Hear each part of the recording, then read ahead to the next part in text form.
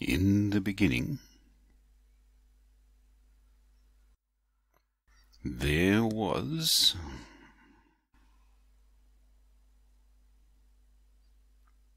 nothing.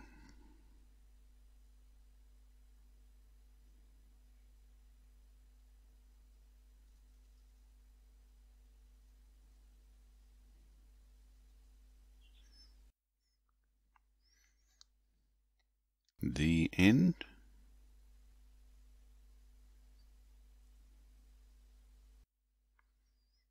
The end.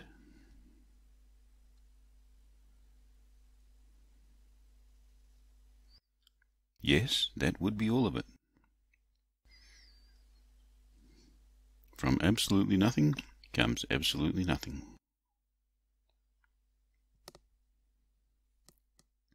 If there really had ever been absolutely nothing, then there would always be absolutely nothing.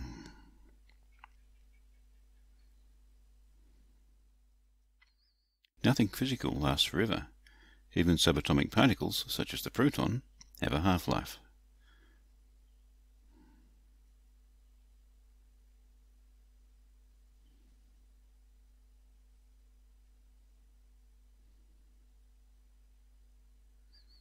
As something now exists, including at least you, something has always existed. Must that thing be physical?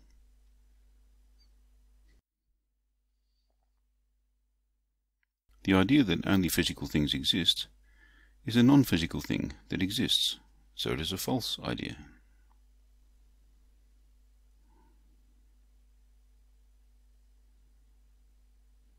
If you make the idea into a sentence to speak, write, or remember it, that sentence may be physical, yet it depends upon the non-physical idea which does not depend upon it.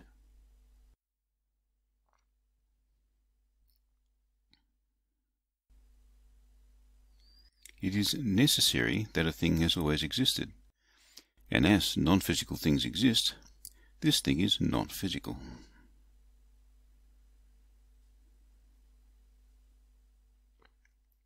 More than one thing now exists, so it is necessary that the thing is able to make other things, including physical things.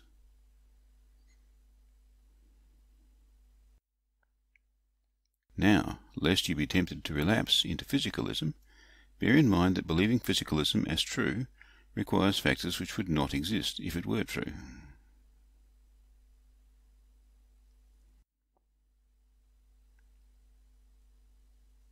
These include real laws of logic, truth has objective value, being truthful has objective moral value.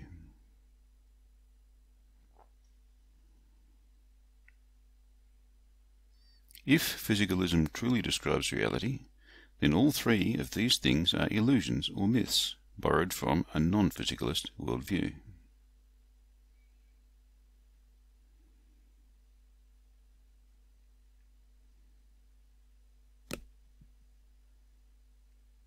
The laws of logic are immaterial, unchanging, and universal. They're also a real part of this universe, and they're not physical.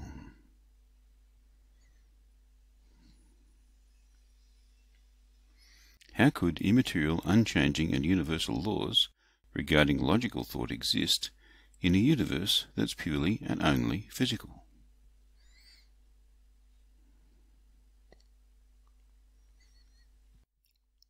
If we lived in a physicalist universe, there'd be no such thing as binding or true objective values.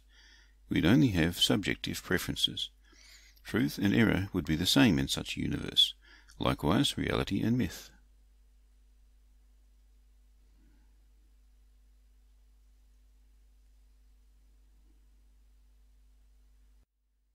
To make any persuasive case or argument for physicalism shows that person holding objective moral values as real.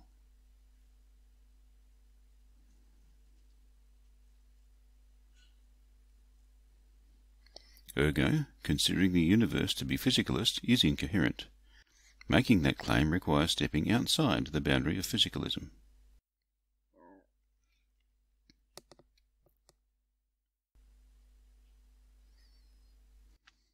With that repeatedly established, Let's consider some consequences and then the necessary non-made existing entity.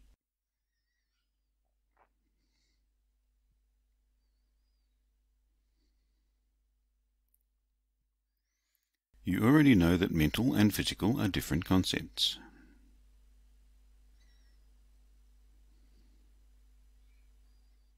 For instance, you do not conceive your experience of the sounds you hear as being the same sort of thing as the vibration of the molecules streaming through the air to catalyze the experience, nor even the activity of brain cells responsible for communicating the sound experience.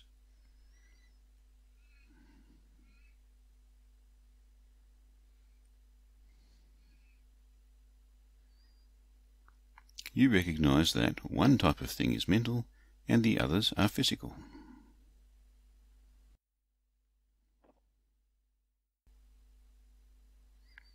Your mind has qualities of experience, emotion, imagination. Your brain has qualities of electrical and chemical change, spatial volume, and so on. There are different kinds of qualities.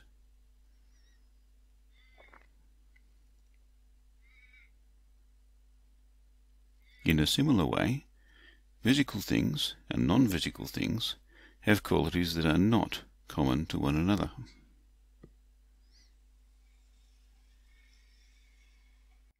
Likewise, the non-made thing and all of the made things each have qualities that are not common to the other class.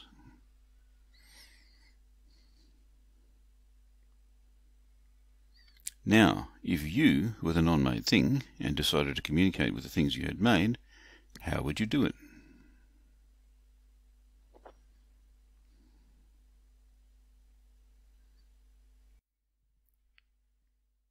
Now raise it one level of difficulty.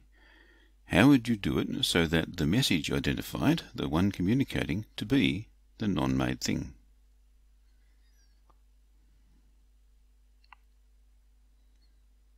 Here's one suggestion. Accurately describe world-changing events well before they could be reasonably predicted from the circumstances known when they were described.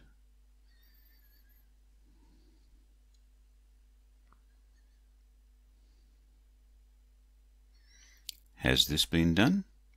Yes, several times. One such event was Alexander the Great as he set about invading all known lands, reading local documentation then more than 1 century old, symbolically describing his own forces.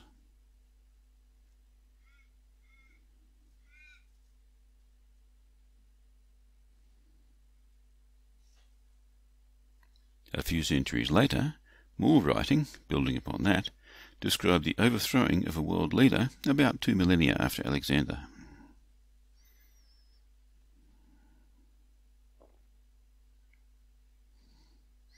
Some of the landmark events used as timing marks in the later writing did not take place for several centuries after that later writing was inscribed.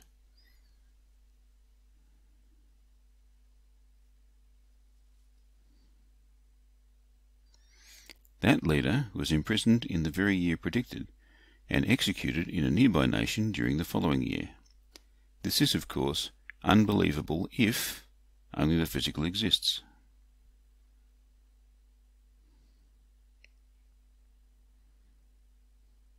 In the beginning, something existed that has no beginning. It also has no ending.